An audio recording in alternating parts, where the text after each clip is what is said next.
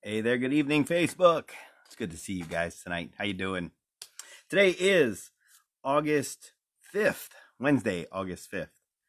And you are in a place where, every night at this time, we get together on this site and we do a nightly devotion together. We check in with each other, see how everybody's doing. We share a little story. We read a little scripture, say a couple of prayers, and then say the nightly office from the Episcopal Church. My name is Mick. I'm a priest in the Episcopal Church. I serve 2 parishes here in Ludington, Michigan, which, by the way, if you've never been here before, you need to make a trip here. It's a beautiful place, and I'm so lucky to serve the parishes I serve. The first is Grace Episcopal Church, and the second is Emmanuel Lutheran. In this video tonight, we are going to talk about inclusivity. It's a big word meaning everybody's welcome. Okay. All right. If this is your first time in the room, welcome. It's great to have you with us. My day, let's see. It was very busy, actually. It was very busy. But a lot of good work was done, and got to talk to some people, and I got to receive some pastoral care as well as give some pastoral care. And that's always a good day. So, tonight I am sharing with you. Chris Simpler asked me when he was going to see me drinking a Yingling as the adult beverage of choice for the evening. For those of you who know, or maybe you don't know, I am from Pennsylvania. This is a favorite in Pennsylvania, brewed right in Pottsville. And it is America's oldest brewery. All right. And Yingling is available everywhere except right here in Michigan. I can't get it. I have to have it bootlegged in for me. And I have people who love me very much and want to see me happy. And they know that makes me happy. So let's check in the room and see who is here already. Chris is the first one up here. Chris, it's good to see you. And your wife is probably right there with you, Jenna. Hi, guys. It's great to see you. From the Poconos, that's where they're currently living. Kelly Rivera is here from Houston. So the first 2 people we have here, we've got Pennsylvania and Texas representing. We've got Max Klein from right here in Ludington. We got my pops is here. Hey, Dad. Good to see you. And Chris says, greetings from, Northeast PA. I was reading NEPA. Northeast Pennsylvania, celebrating our anniversary with a frozen pizza. Hey, happy anniversary, you two. That's awesome. If I remember correctly, Jenna is from Michigan here. I believe in the Lansing area somewhere. And I don't know how long you guys have been married, but I know you spent 10 years in Chicago anyway. Chris says about sharing a yelling about freaking time. Thank you. That makes me laugh. Kathy Iteen is here, which means Ben is probably right there next to her. And sometimes Ben is watching without Kathy, and he signs in under her. So I guess if he leaves a message or something, she gets blamed for it. I don't know. He's a man of mystery, isn't he? Darcy is here. Hey, Darce, good to see you. Good to see you. Looks like, Chris is coming back out in September. And it looks like he's going to be taking care of me as well. Thank you, man. I appreciate that very, very much. And I look forward to seeing you. You and your wife as well. Kelly Rivera, hi all from Houston. Hey, Kelly. Hope you're doing well down there. It's been kind of cool here. It's never cool from what I understand in Houston, not in the summertime. But man, I think last night it didn't even get out of the 50s. In some places it dropped into the 40s. Kathy, I'm on the phone, but Kathy says, I'm on my phone, but can't hear you. Life is good. That's got to be from Ben right there. Okay, if you can't hear me and you're on your phone, try using another device. If you have your laptop, or go back on the PC and try it there. You may be able to get the sound. Debbie Milky is watching from Kalamazoo. Hey, Debbie. Good to see you. And Ginger and Grayson are here from Portage. Hey, Grayson, good to see you, buddy. I hope you've had a fantastic day, man. Thank you for being here. Hi. Sheila Ray is here with us. Good evening. Good evening to you as well. D Falk is probably there with Kid Dynamite. Good to see you, D. Larry Reese is here from Ludington. Great to see you too. Kathy, try touching the screen again. Somebody is giving Kathy either Kathy or Ben, is trying to give them some clues as to how they might be able to get that sound in.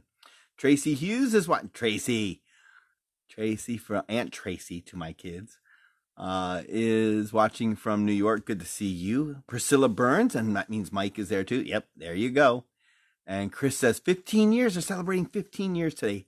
Happy anniversary. Congratulations. That's awesome. Joyce Uziak is here. Hey, Joyce. Might have Jack right there with you.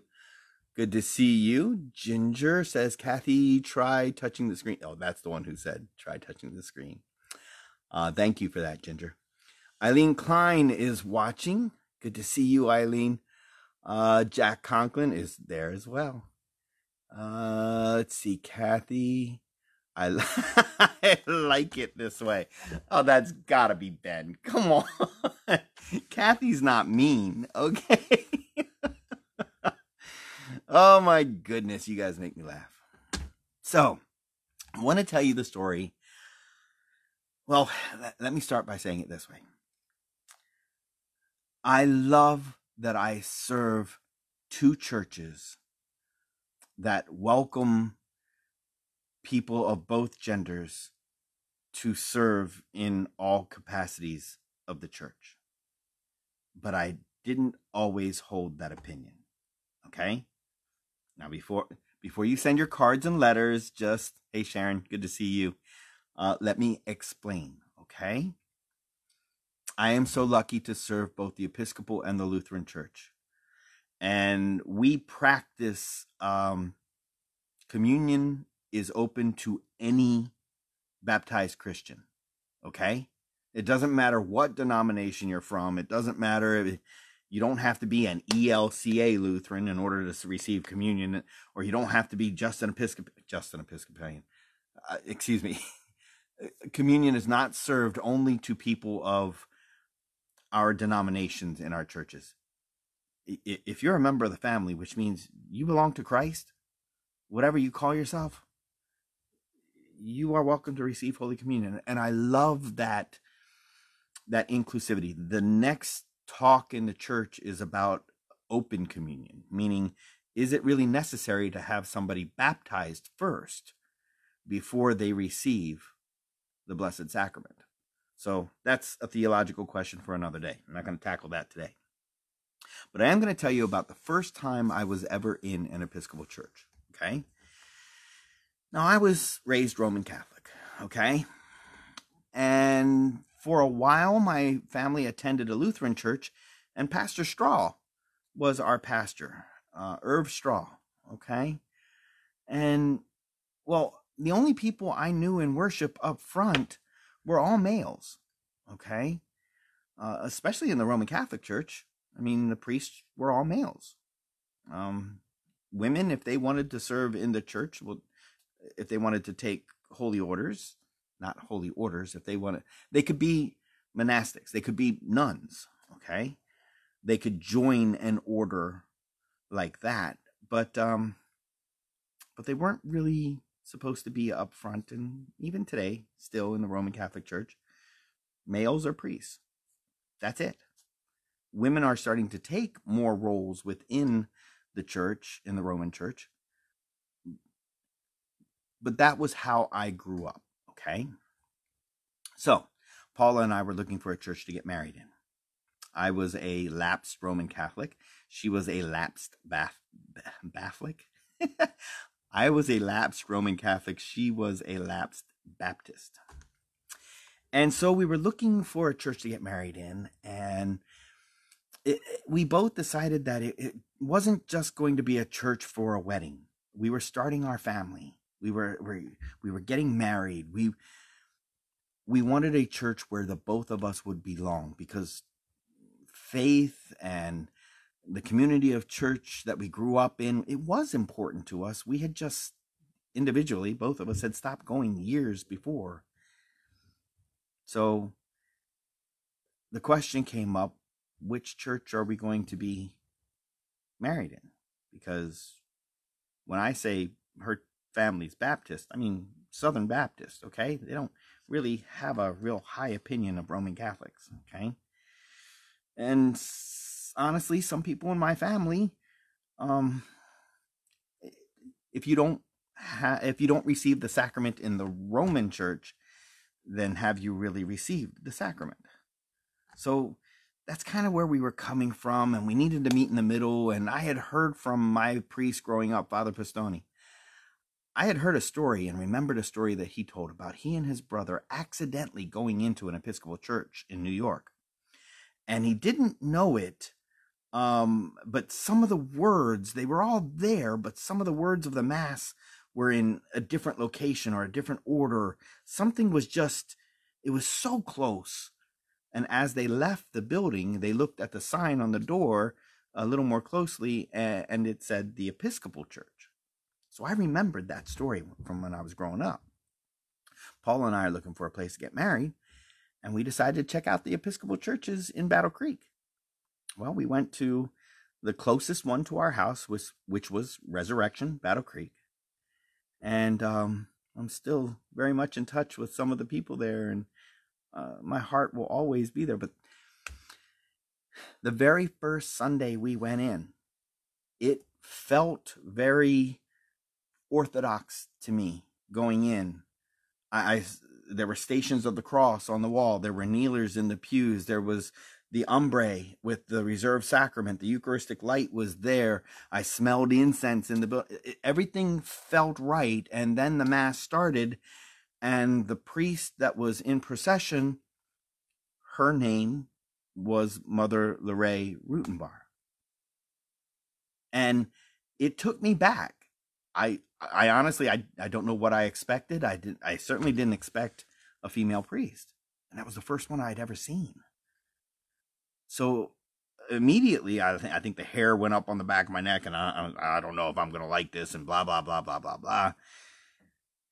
We stayed, and it wasn't within the first, I would say, 5 to 10 minutes that I completely, the words she was saying were the words of the Mass, the words of the liturgy, the order of Mass that I had grown up with, that I knew, that it was very comfortable to me, the reverence of the altar. All of a sudden, it did not matter to me whatsoever the gender of the person who was saying the words. She was a duly ordained priest, and we were saying Mass. Yes, I am high Anglo-Catholic, okay? That is my nature. So all the ritual that has meaning to me was all right there. Now later on, Lorraine would become a good friend to me and to my family. We went back the next week, and the next week, and the next week. And Paula and I did join the Episcopal Church. There's other parts of that story, and as time goes on, I'll share those parts with you. But for right now, I just want you to know, I am happy to serve in a church. Not that I'm not going to throw stones at anybody else's church who reads Scripture a certain way, and that's their understanding, that only men are to be up front. I understand where it's coming from, and I'm just saying, for me, my own personal journey, that's where I'm at. Okay? All right. So Alicia Miller is watching too. Hey, Alicia, good to see you. Alicia took a job on the other side of the state, so she is in Michigan here, just not here in Ludington anymore, and we miss you terribly. Congratulations on your family growing, and we pray for you guys. So if you have your Bibles with you and you want to read scripture right along, you can. We're in the Gospel of Matthew tonight in the 15th chapter, and we're starting at the 32nd verse. If you do not have your Bibles with you, don't worry about it. Let me read it to you, okay? It's called More Than 4,000 Fed. Jesus called his followers to him and said, I feel sorry for these people because they have already been with me 3 days and they have nothing to eat. I don't want to send them away hungry. They might faint while going home. His followers asked him, How can we get enough bread to feed all these people? We are far away from any town. Jesus asked, How many loaves of bread do you have? They answered, 7, and a few small fish. Jesus told the people to sit on the ground. He took the 7 loaves of bread and the fish and gave thanks to God. Then he divided the food and gave it to his followers, and they gave it to the people. All the people ate and were satisfied. Then his followers filled 7 baskets with the leftover pieces of food. There were about 4,000 men who ate, besides women and children. After sending the people home, Jesus got into the boat and went to the area of Magadan. I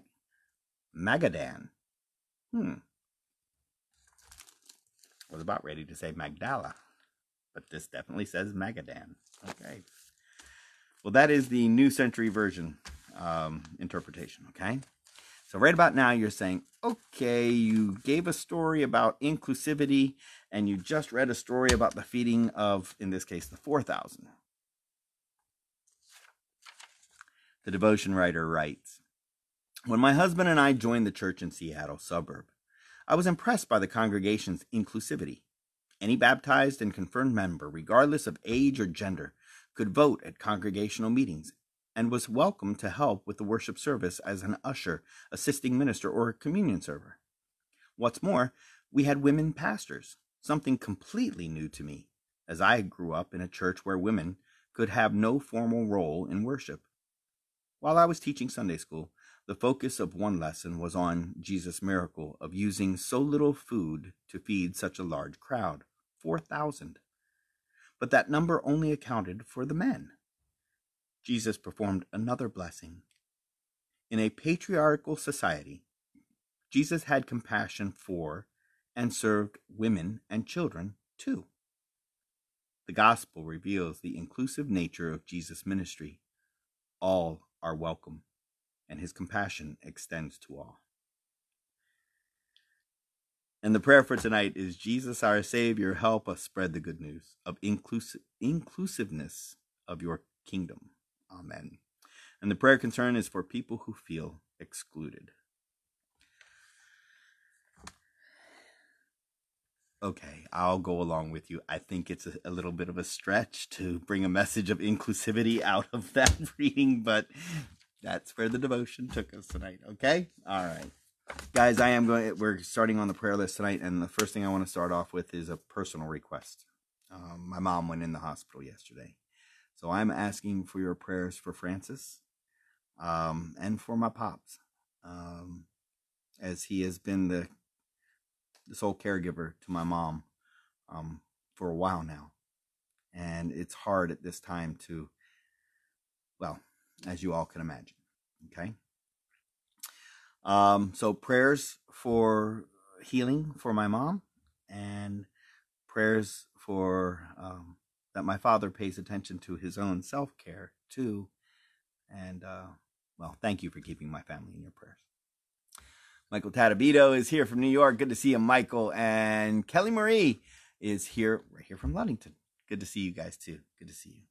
Okay, so we're picking up where we left off last night. We're still praying for Kim's friend Veta, who went into the hospital yesterday. Let me see, where else are we?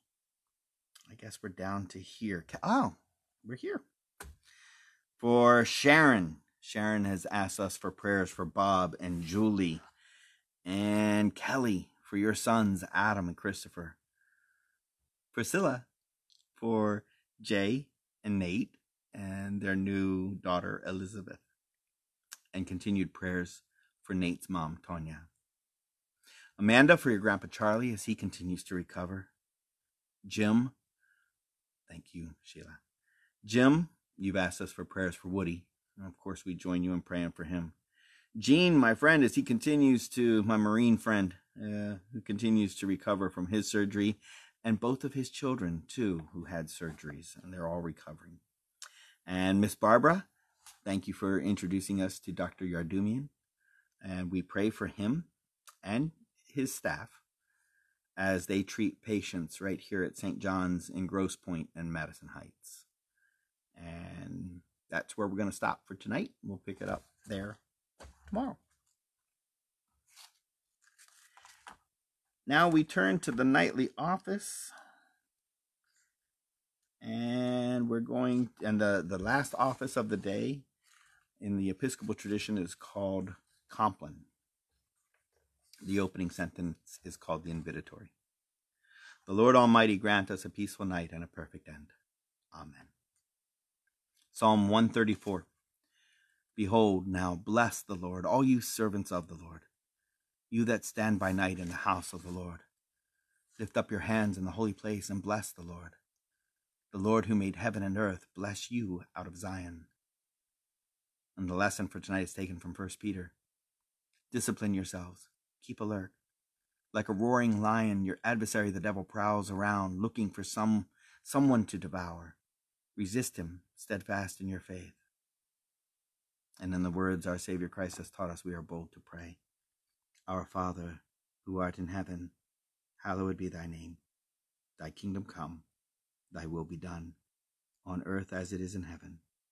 Give us this day our daily bread, and forgive us our trespasses, as we forgive those who trespass against us. And lead us not into temptation, but deliver us from evil. For thine is the kingdom, and the power, and the glory, forever and ever. Amen. And the collect. Visit this place, O Lord, and drive far from it all snares of the enemy. Let your holy angels dwell with us to preserve us in peace, and let your blessing be upon us always. Through Jesus Christ our Lord, we pray. Amen. Guide us waking, O Lord, and guard us sleeping, that awake we may watch with Christ, and asleep we may rest in peace. And the canticle is the Song of Simeon. Lord, you now have set your servant free to go in peace as you have promised. For these eyes of mine have seen the Savior, whom you have prepared for all the world to see, a light to enlighten the nations, and the glory of your people Israel.